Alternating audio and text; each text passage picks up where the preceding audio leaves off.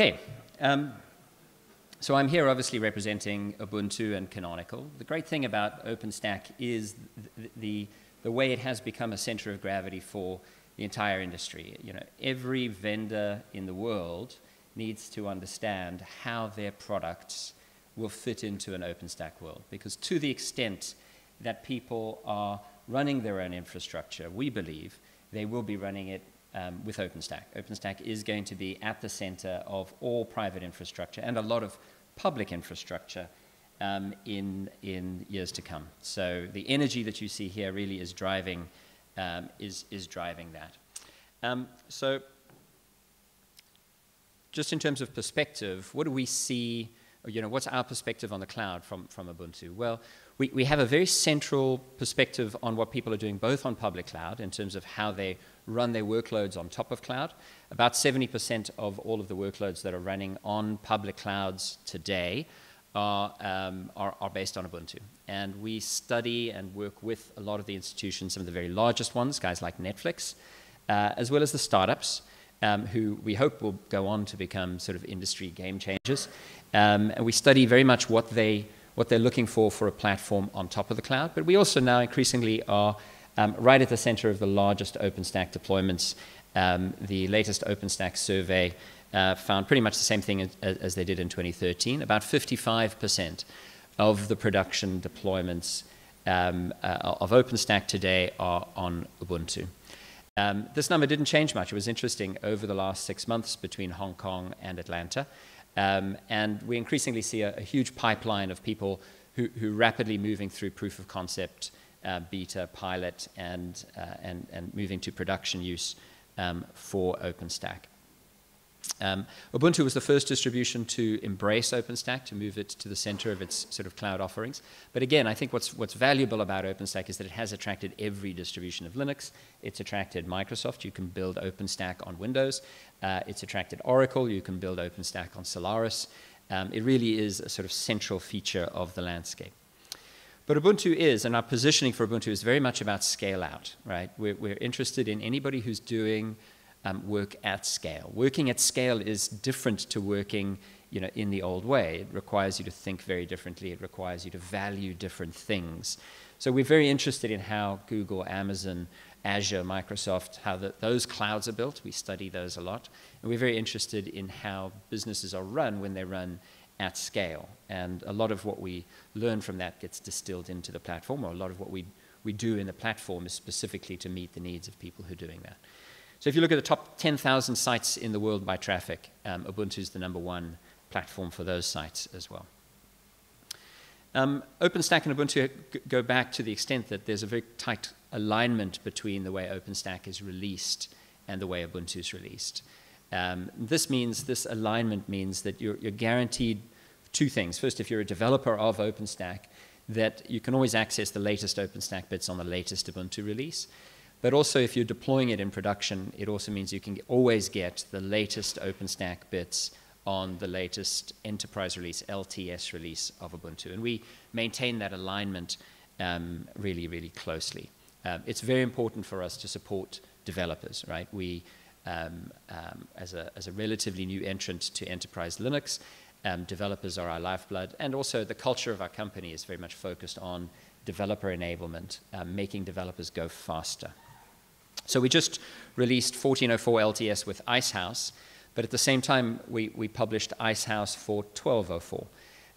So if you read this chart, what that means is that anybody who had deployed 12.04 and, say, Havana or Grizzly can be upgrading to Icehouse without changing from 12.04, and then they could upgrade to 14.04 and continue getting the newer versions of OpenStack. So there's a very clear pattern for how you build OpenStack on Ubuntu, always getting either the latest stable or the latest developer release of Ubuntu, and then the latest OpenStack bits. Again, the key thing for us as a platform, you know, as a key focus for us as a platform, is vendor interoperability. Jonathan talked about the marketplace, the OpenStack marketplace. Increasingly, you know, it's interesting to know what kinds of components you can put into your cloud how can you build a cloud? Whose storage can you use? Whose networking can you use? Whose hypervisors can you use? And so on. What management options do you have? And for us, the key goal is to make sure that we can have a very high level of confidence that you can actually build a cloud in real time, like right now on the stage, with components from all of these different vendors. So we run a highly unusual interop program. I say it's highly unusual because classically, interop certification was a one-time thing. You would certify a part, and then it was up to the end user to figure out how to put all the parts together. We don't do that. We actually build the cloud many times every day with randomly selected components from this list of vendors, and there's a long queue of vendors joining this program, this interop lab as well. So in other words, all of our effort goes into making sure that when you sit down to build a cloud, you can actually choose components from that list, and you'll very easily be able to build that cloud and have it work. I want to show you how we do that. I have over here a little cluster. This orange box here is in fact a cluster of 10 physical microservers, 10 little Intel servers. And for us to build a cloud on that is quite straightforward. We use an orchestration system sitting on top of a physical provisioning system. So this is the physical provisioning system. It's called MAS. You see one of the lights on that front of that box is on. So that's MAS running on one of those servers. Anyone can set up MAS, and we certify all the servers that are certified with Ubuntu are certified to work with MAS as well. They can't get certified unless you can do this with those servers in your own data center. So you can see the servers there. There's 12 showing here just because we have 2 virtual machines also running on that first node, providing some additional services. And then this is an orchestration interface, but it's a sort of a blank canvas. So I could put anything on there, and it would get built out on those servers. But the interesting thing for us to put on there today is OpenStack. So let me just do, this is going to be fun. My screen resolution is much higher.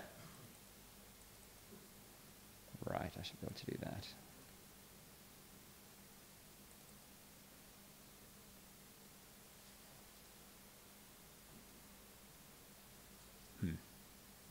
All right, I'm going to ask someone to kick that behind the scenes.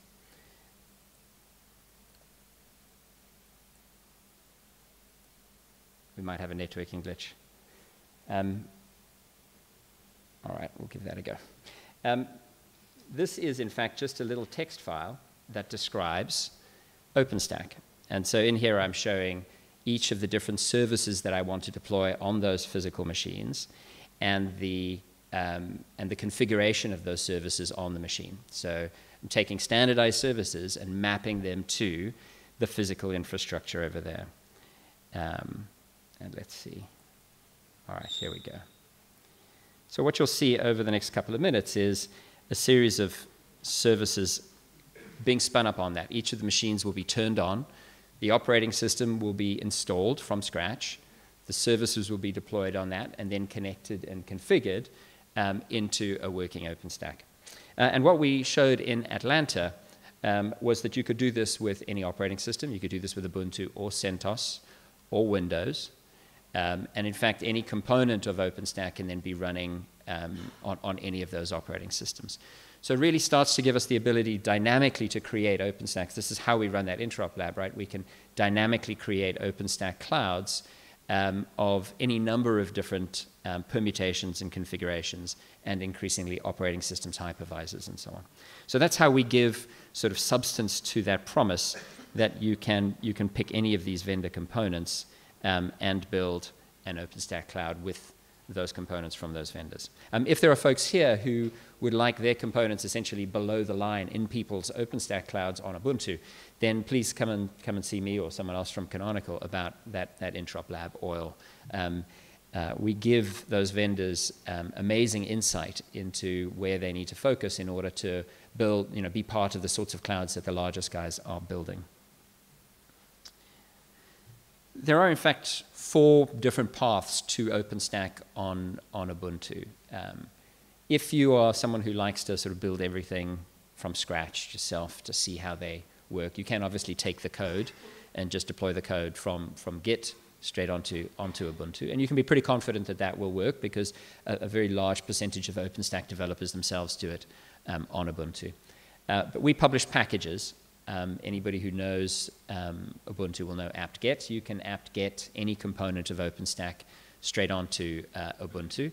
And we publish a cloud archive, a supplemental cloud archive, which has each sequential release of OpenStack for both 12.04 and 14.04, and then we'll do the same for 16.04. So that's how you would build the cloud yourself if you wanted to do it manually.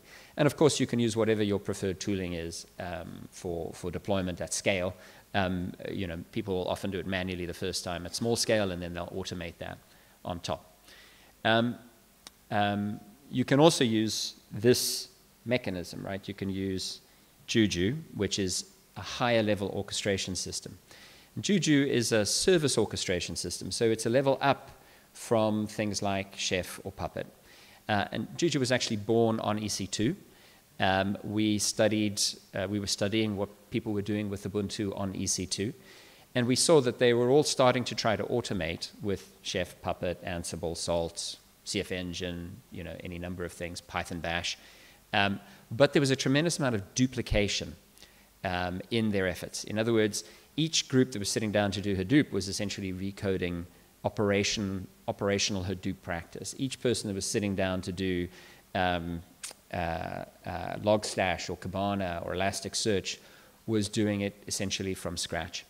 And that was enormously wasteful. And our sort of culture of trying to help people go faster led us to want to create something which, again, came up a level with an extra layer of abstraction to allow for much greater reuse of standardized components that included not just the software. So, these boxes here are not like packages. They don't just encode the software. It's not like apt-get where you just get the software. But they actually encode operational practice as well, how you back stuff up, how you connect and integrate pieces. And so, as this picture fills out, what's actually happening is software is being installed, typically using apt-get, but then you're also getting real-time integration of components. So this is all born on EC2. All of those, Juju itself is open source, and all of those charms are sort of the package equivalent that includes the operational stuff. All of those are open source as well. And you can essentially manually do that. You can take your cluster and you can say Juju deploy Nova on these machines and Juju deploy Swift on those machines, and then add the relationships and have the charms essentially integrate everything. What that means is you get complete architectural freedom. So if you have an architecture in mind of different services in different places in the data center, you can place those services exactly where you want. And the reason that's important is because iteration is the only way to get architecture right. Nobody gets a cloud architecture right the first time around. It surprises you. Performance is, the performance characteristics of any given architecture are always surprising. So the secret is to do it many times, right? The secret is to be able to build it quickly, then study it, and then tear it down and build it again. And that also lets you try components from different vendors. It lets you try different network architectures, different physical architectures, and so on. But it does mean that you have to have an architectural view, right? So this approach is great for people who have architects because they have opinions and you want to follow their opinions. If you don't have architects, though, OpenStack can be challenging because it's a whole new sort of universe of components and tools that your existing sort of administrators have to understand on top of all the workload work that they do every day. And so for that reason, we've essentially distilled out a reference deployment of architecture, which is unusual, of OpenStack, which is unusual in that it's codified in a way that allows it to dynamically adapt to your hardware. So this third version over here, the reference install, is something that is available to our customers. It's built into the management system for Ubuntu that our customers use. And it essentially will analyze the hardware, and then based on what we've learned from very large deployments of OpenStack, it will allocate the services to that hardware and it'll build a reference cloud. It's not perfect. But it has set some records. We announced in Atlanta that we deployed 168,000 VMs over the course of about 11 hours onto a small cloud, 500 odd nodes. That was built with this architecture, essentially. So it's not perfect, but it certainly does scale. It certainly includes all of the best practices that come from the very large telco clouds that we're involved in, and it certainly will evolve probably faster than anything that a small organization might do for themselves if they don't have deep architectural expertise. Because it's built into landscape, essentially, we will evolve that. So as landscape evolves, we will update the code, we'll update the reference architecture. And this infrastructure knows how to manage itself, so it can scale over time. It can evolve its own architecture over time as we learn how to make that cloud better and better. And then, of course, you can work with someone completely independent. There are multiple other companies that are building OpenStack solutions that use Ubuntu. And we're very happy if you work with one of them. We think that an open ecosystem generally generates more ideas. And the real battle here is not between Linux distros or OpenStack distros. The real battle is to make private cloud sustainable and exciting and a viable alternative to public cloud. So we're very happy to work with lots of great companies to bring OpenStack to a larger audience.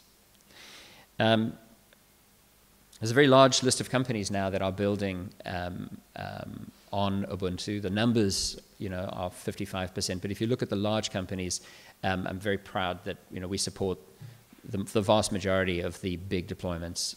All of the companies that Jonathan mentioned are on Ubuntu, or certainly have Ubuntu inside OpenStack. Although they'll use every other operating system, right? It wouldn't be a great cloud if it didn't support every operating system. And many of the ones that we think are going to be real trendsetters coming down the pike, will add to this list of names. And those are production commercial deployments. Those are deployments which are mission critical to those companies. There are other vendors involved as well, so we take our responsibilities there very seriously. Deutsche Telekom, Time Warner. So Deutsche Telekom is interesting because this really is the next generation network, all IP. It's a very pioneering effort in Europe, across Europe, to define what a next generation telco network would look like. All the services are IP-based, no proprietary protocols, no proprietary infrastructure. Very, very open, very, very agile, very, very fast. Really interesting project. Time Warner is interesting. There's a whole class of media companies.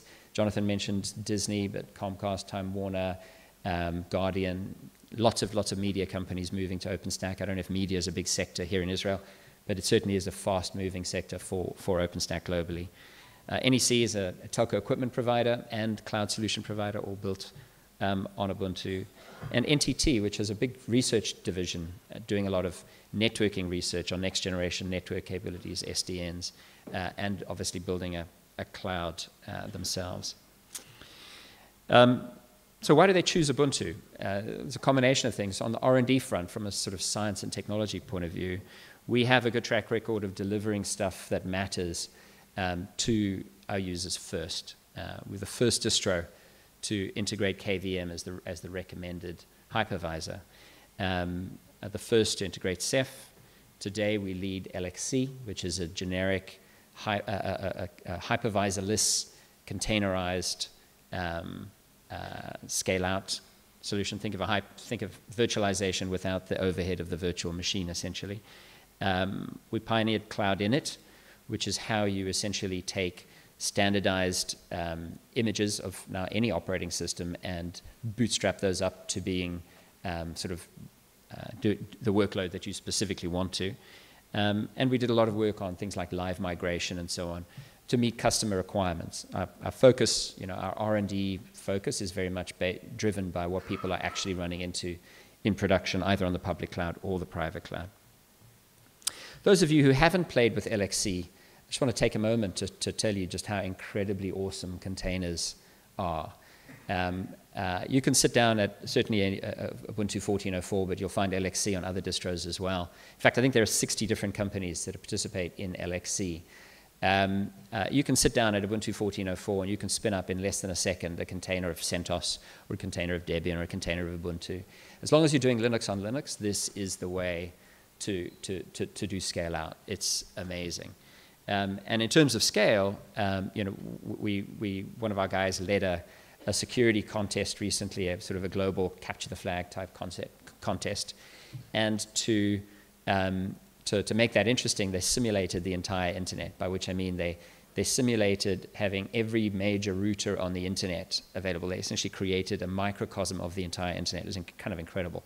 And that whole thing ran on, you know, a couple of big servers with thousands of containers. Each container thought it was a full machine. It was running routing protocols, and they'd literally simulated the internet with ping times, delay times. They simulated the speed of light, the laws of physics. It was kind of incredible. And then on top of that, they ran this global kind of capture the flag contest. It was really, really cool. So you can do amazing things. People are doing amazing things with LXC. And it's the underlying primitive for a lot of the work that's happening around PaaS and sort of really accelerating agility. So here's a point that I think is really easy to lose sight of in all of the excitement. Say you're a medium-sized organization, you've got a couple of hundred servers, you know, 10, 15, 20 system administrators looking after your Linux workloads, right? So you've got this Linux workload story. And now CIO comes along and says he wants all of that running on the cloud, he wants all of that running on OpenStack. So you've got all of your workloads, and now suddenly your system administration team has to take care of this extra layer underneath. It's the same physical servers. In fact, you'll probably get better density. We've always seen that people get better density when they move to OpenStack. You'll see that the number of workloads accelerates dramatically. But fundamentally, it's the same sort of number of machines, and it's the same number of workloads, but you have this extra layer. If the economics of that extra layer push you way out of line with the public cloud, you're in real trouble, because the next thing the CIO will say is, this is what it would cost us to do it, you know, on the public cloud. This is what you're costing me. Let's move it to the public cloud. And so there's a really hard constraint on how you build your private cloud, how you build your OpenStack. You have to understand the tolerance of the institution for an additional premium, if there's going to be a premium associated with doing it privately, doing it on your own infrastructure. And so understanding the costs is really important. The way we structure that is one of two ways. We do it by our availability zone. So in other words, we price for a cluster essentially based on a certain amount of scale, but capping it. And so all the largest guys tend to go for this. If you aspire to scale, this is the model to use. And then for smaller organizations, we do it on a fully managed basis. So it's entirely predictable on a cost per day per server, so that you know exactly what that OpenStack is going to cost you. And then you can do the calculus as to whether or not that's worth doing relative to the public cloud.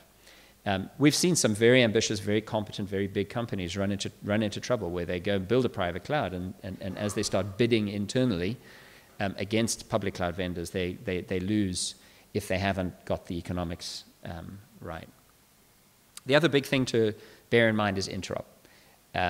You know, we are going to live in a heterogeneous world forever, and today the two big other pools that are important out there are ESX, VMware, and Hyper-V, Microsoft. They are just important pieces of infrastructure, and we work very closely with both companies because we understand that dynamic. We have constructive relationships in both directions there. When you build your first OpenStack, you know, you'll get it up and running. As it becomes a production bit of infrastructure for you, and it very quickly becomes a production bit of infrastructure for you, these are the issues that you'll run into. You will need to do live upgrades. So you should have a plan going in for how you're going to do live upgrades. You know, you can't be running an infrastructure that you can't update, right? Elasticity is one half of that. Operational practice is the other. You will want to upgrade from OpenStack version to OpenStack version. Those numbers that Jonathan put up are extraordinary, and that, you know, a lot of that is rounding out. You know, it's adding additional components that you won't use, but a lot of it is enhancing the core as well, and you will use that no matter how you built your cloud. So you will want to upgrade from version to version, and so having a clear strategy for that, I think, is really important. You do need to think about the guest experience. You know, nobody builds a cloud to have a cloud. They build it for what they want to get done with it. And so you have to think about what the guest experience is going to be. If you get this wrong, your cloud is unusable. It works, but it's unusable. And you have to essentially operationalize it. It has to live and breathe. The innovation, what people do with the cloud, is my real passion, right? You know, I think there are lots of people. You've got a phenomenal set of speakers here, great technical insights into how OpenStack works or what's cool about the guts of OpenStack. I'm not going to try and do that for you, but what I am going to appeal to is your sense of the possible. You know, what's incredible that you can do with OpenStack. These are companies doing stuff with Ubuntu and the cloud generally, and increasingly with OpenStack. I talked a little bit about the extent to which people choose OpenStack or choose Ubuntu for the cloud. This is the thing that I think the thoughtful people are really interested in, right? This is a ratio that should get you thinking. And this is the ratio, relative ratios of the number of human beings to the number of physical servers in Google and most other institutions. In Facebook, the number is 24,000, one person to 24,000 servers. I don't know what your ratios are, but I'm guessing that you look a lot more like the guy on the left than Google, right? Because most institutions look a lot more like the guy on the left. And that is the profound challenge of this time, because when all the dust is settled and when all's said and done, ultimately it boils down to your ability to deliver innovation and your ability to do so in a highly efficient manner. So that's why so much of my attention goes into helping people automate, helping people orchestrate, helping people acquire technology and innovation and operational capability without acquiring people. If you have to go and hire 3 people to set up your big data cluster, right, just to set up Hadoop, right, you've blown this budget. If you have to go and hire a bunch of people to set up your OpenStack, you've blown this budget. And if you blow this budget, you're going to be out of step and out of touch with the times. So the key question really is, how does OpenStack change your life? It does change your life. The key question to think about is, what operationally do you do differently? If you just end up in a situation where you're doing what you were doing, and now you've got this extra layer, you've gone backwards, right? So the question is, like, what do you do differently operationally? And so that's why I've put so much effort into this question of orchestration, right? An orchestration that spans all clouds. This was the winning entry into a Juju Charm Championship that we ran last year. And it's how someone's reusing those standardized charms to create a pretty cool log analysis thing. So who's used Splunk or seen Splunk, right? This is open source Splunk, and you can spin this up in just a couple of minutes on any cloud or bare metal as well. And you do that by, again, reusing these standardized components that come not just with the software, but with all of the integration coding essentially ready to go, connecting them up, and you've got essentially an open source Splunk. You can connect this to something similar for big data, and now you're essentially doing log analysis across your big data cluster. You can connect this to your OpenStack. So let's see.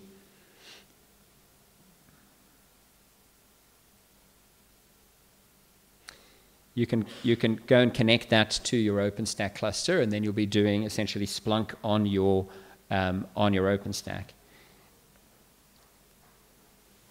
So real-time integration of those capabilities is what's really critical. This ecosystem of components that you can reuse is growing very, very rapidly. These are some of the companies that are either contributing to Juju itself, Juju Core.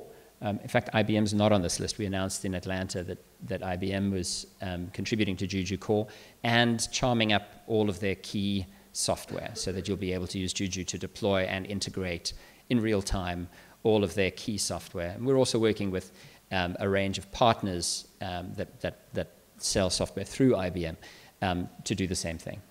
So this is the ecosystem of people who are now participating, consuming, or contributing to Juju in some way. And it continues to grow in a very dramatic way. The key thing, again, is to elevate the conversation, right? Two system administrators on opposite ends of the world need to be able to exchange information about a complex deployment and and collaborate effectively. And so Juju gives us a language to describe that complex deployment, whether it's OpenStack, whether it's big data, whether it's Cloud Foundry, it could be OpenShift, any kind of complex, large-scale deployment. Juju gives us a model, a language to deploy that, to have that conversation around. It also gives, for example, academics a standardized way to describe a large-scale distributed software deployment so that they can write papers about it. You know, if you read these papers on distributed systems is the hot stuff. It's where all of the interesting stuff is happening. And a lot of that depends on, a lot of our growing understanding of distributed systems depends on the ability for different groups to be able to reproduce exactly the same thing. So having a standardized way to create a complex distributed workload, whether that's an end user workload, whether that's an infrastructure workload, doesn't really matter, is really important.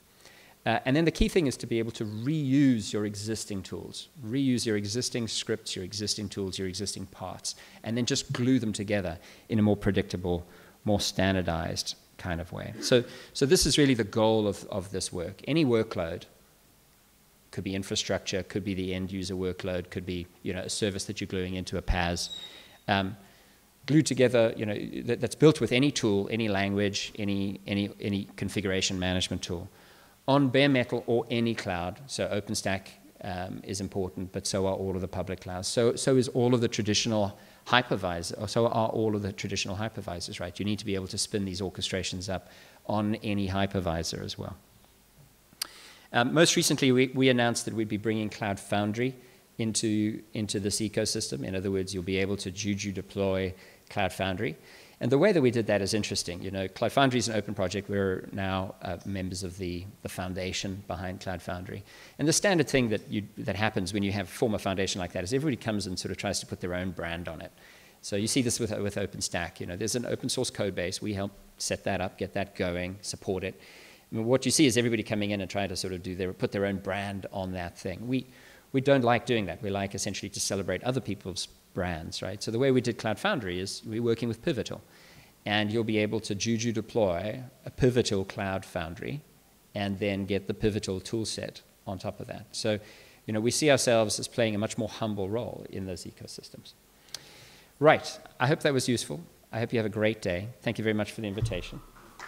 And all of the very best.